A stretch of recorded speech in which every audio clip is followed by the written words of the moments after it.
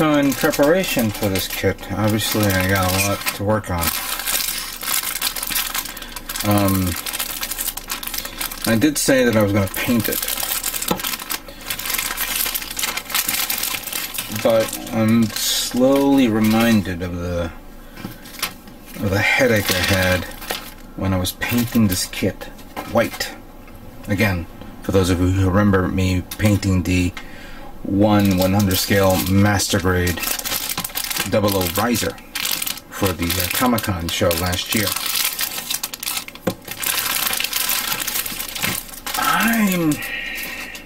I know I'm saying that I'm doing it.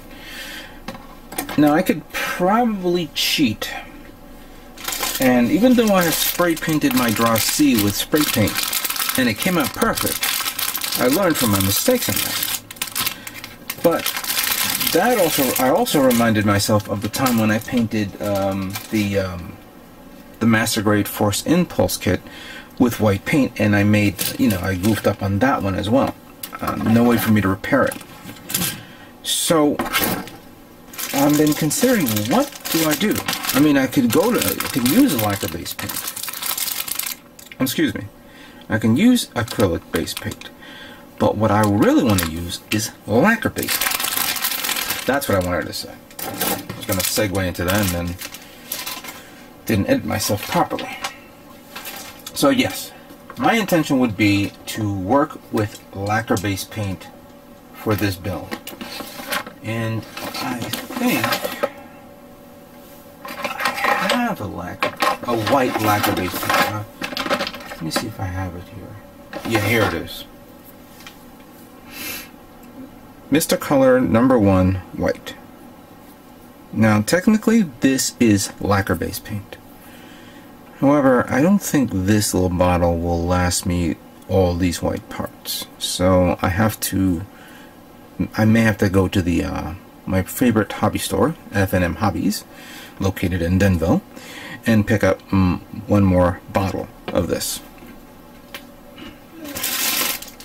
Now the interior, of course, the inner frame, I think what I'll do is, I don't know, should I make this gunmetal? I think I may use gunmetal, yes, because gunmetal it would probably look better with this, with the lacquer-based paint, with the white of the lacquer bleeding out of the kit. There's, it is what it is. I think, yeah, chrome, gunmetal will look good. As a matter of fact, if I'm not mistaken, Fujita is also doing gunmetal as well on his inner frame, so it's a good choice for this kit. I could go with normal, like, I have another gray here, like a military gray color, but gunmetal looks great on these kits anyway, so that's what I'm going to do with this kit.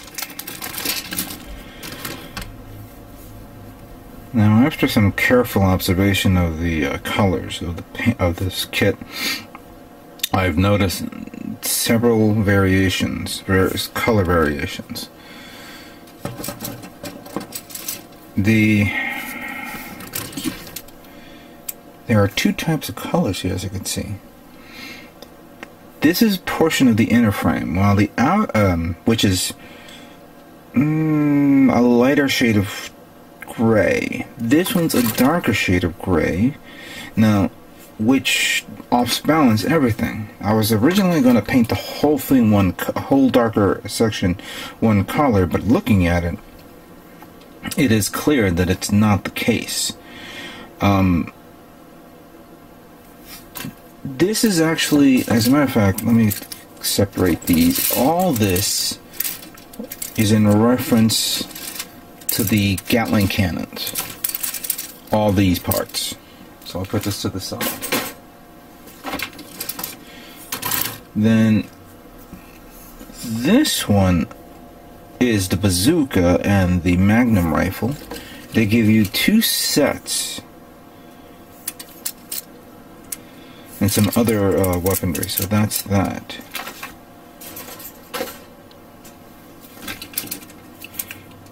And the same thing here, more of the bazooka parts, the support of the of the tanks and some other things that I can't tell. But yeah, these are different color tones. So I have all this that I'm putting over here is for the obvious inner frame. I think also this part, tray A has a habit of having all the same colors. So yeah, these gray parts goes with this. So this is basically everything for the inner frame. That too. I guess I want to make sure I get this right. So these are all charcoal. These are all the charcoal grays. So I think I'm going to paint that the gray. Keep it nice and even. The weaponry will be gunmetal. That would be probably better to do that.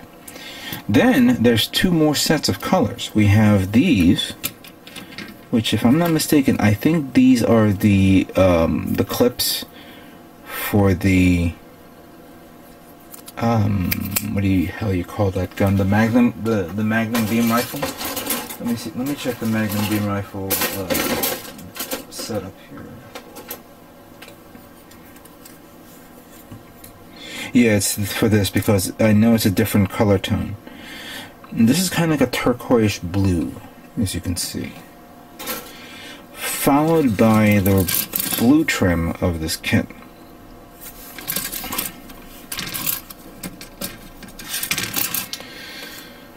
Alright, you know what? Let me pull out the... If you hear some rustling noise, it's me moving things about, so just give me a second here. No.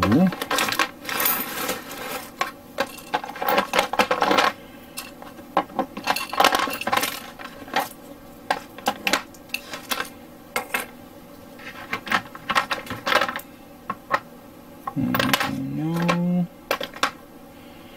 Now, I thought I had some more Mr. Color paint. I have a distinct feeling I'm going to have to make a trip either way to get other paints. No, it's not here. Let's check here. Oh, I definitely need my Ayawata. Get that cleaned up and prepared for this kit. Oh, that's right, I put them all here. So I got normal blue, but blue will not be good for this. Let me guess here. I got my metallic blue, which would probably look good with this. I think the color would perfectly look good with this.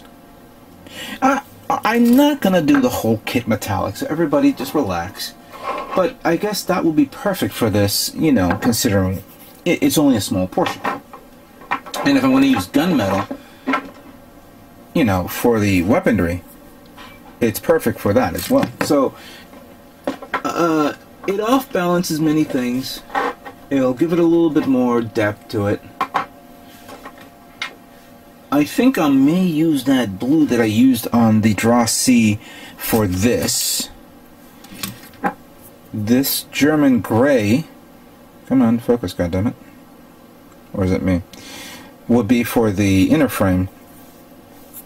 And this metallic blue, this normal metallic blue will be for this. I don't even have to spray it, just normal paint, hand brush. So I got my colors set, but I do need to get another one of these. So as you can see right now, I'm starting to separate and clean up the parts, beginning with white.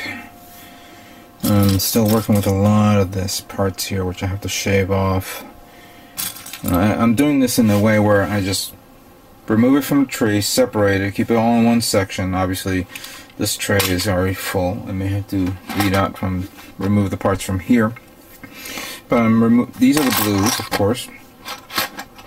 And I'm just basically cutting off the remaining parts of the plastic, sanding them down, doing a where's my thing? Here we go.